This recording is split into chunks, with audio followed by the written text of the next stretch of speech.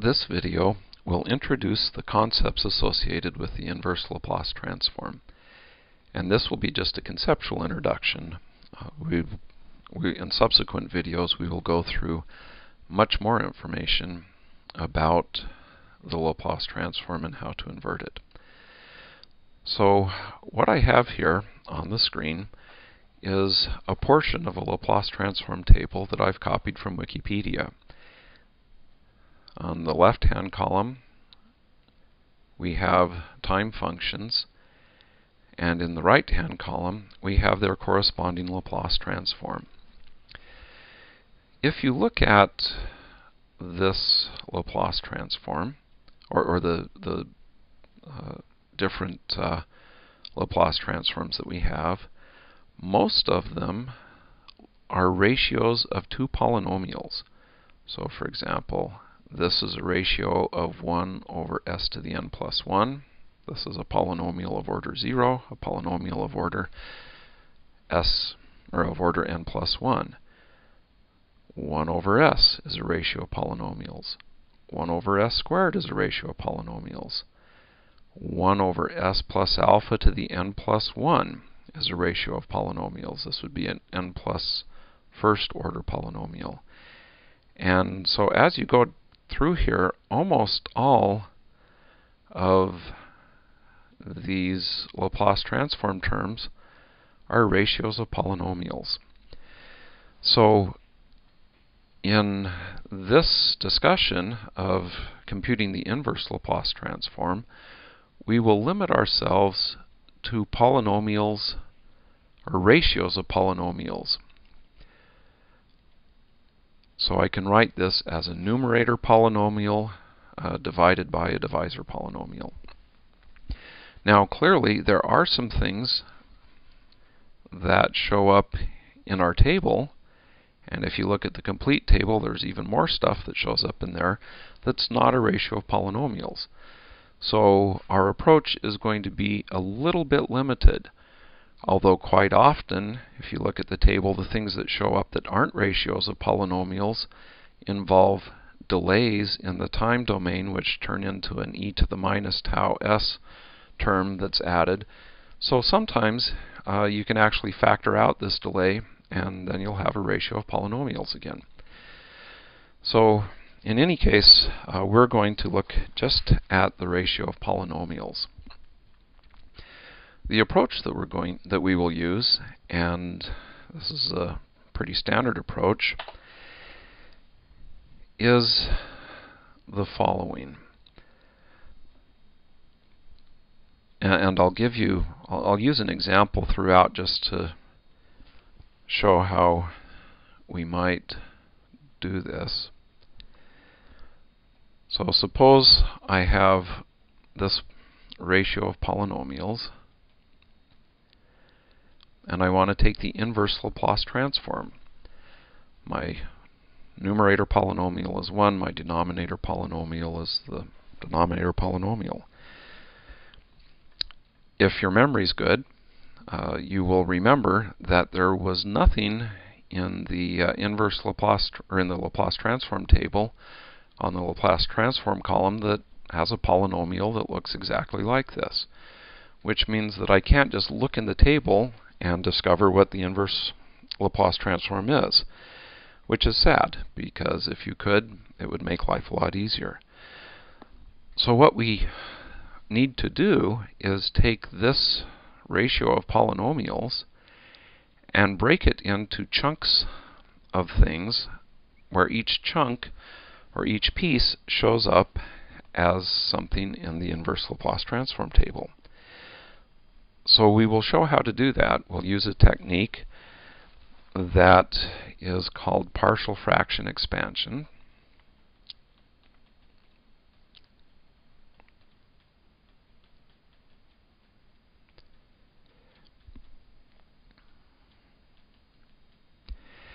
And partial fraction expansion is a way of taking this set of polynomials and breaking it into pieces where you have one piece for every root of the denominator polynomial. So just to remind you, the roots of a denominator polynomial, or the roots of any polynomial, are the values of s that make that polynomial 0. In our case, we also call these roots of the denominator polynomial poles, because any value of s that makes the denominator 0 is going to make the whole ratio blow up. It goes off to infinity, essentially. And so we'll call them either roots of the denominator polynomial or poles. This denominator polynomial has roots of 0, minus 2, minus j. No, I've got that wrong. This is one of the things you have to do in order to find out what the roots are, is be able to factor a polynomial. And as I've demonstrated, that may not always be completely easy. No, actually, no, I had it right. Okay, so minus 2 plus j minus 2 minus j. So I have a third order polynomial. It has 3 roots. You'll notice 2 of these roots are complex. I represent these roots quite often in what's called a pole 0 plot. In this case, I'm only going to plot the poles, where I have complex numbers, so I look at their real and imaginary part. I have a pole at 0, that's this guy. I have a pole at minus 2 plus j.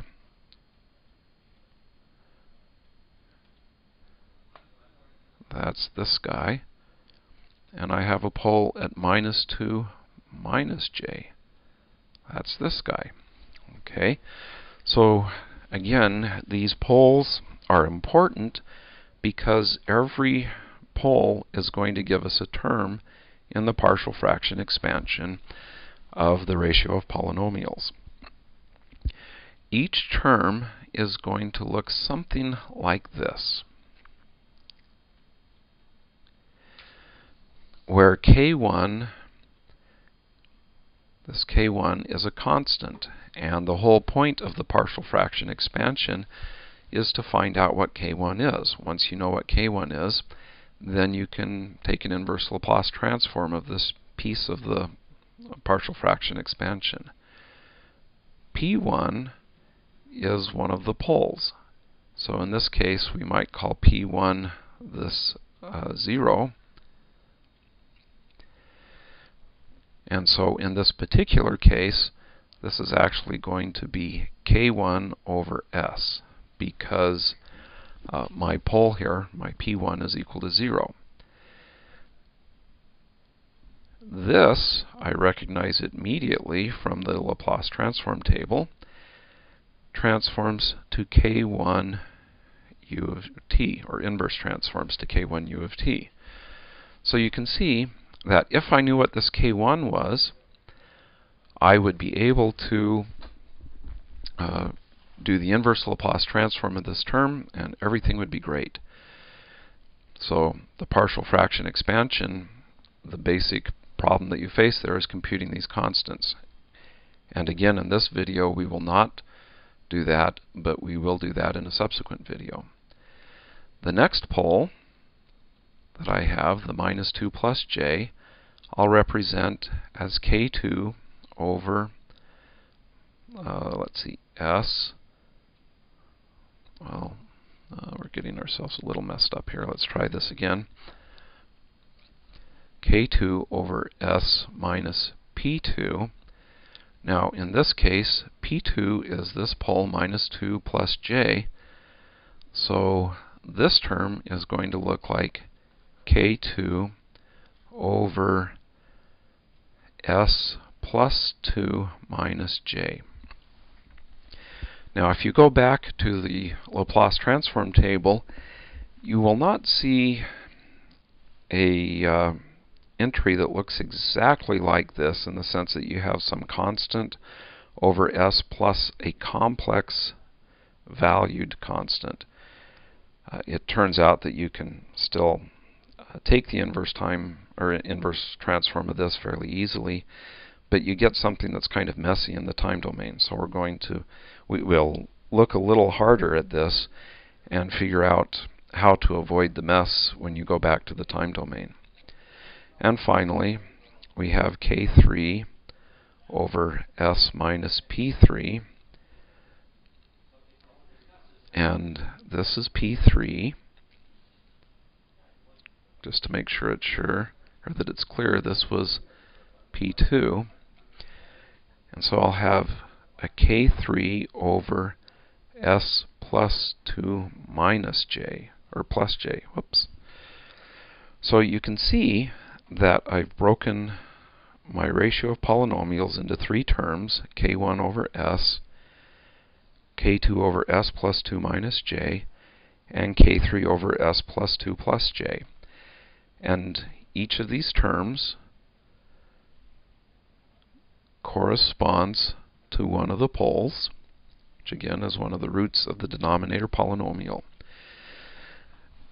Now, before we actually start talking about how to perform this partial fraction expansion, we need to talk about what it means when I've got these complex poles and how that might affect my partial fraction expansion. We will do that in the next video.